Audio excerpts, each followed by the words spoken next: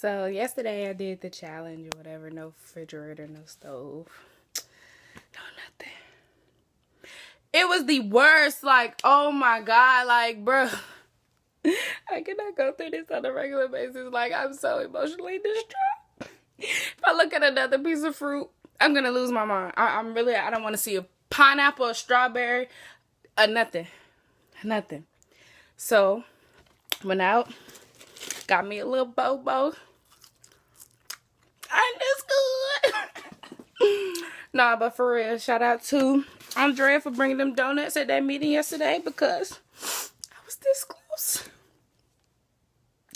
I just want to say God is good all the time. And all the time, God is good.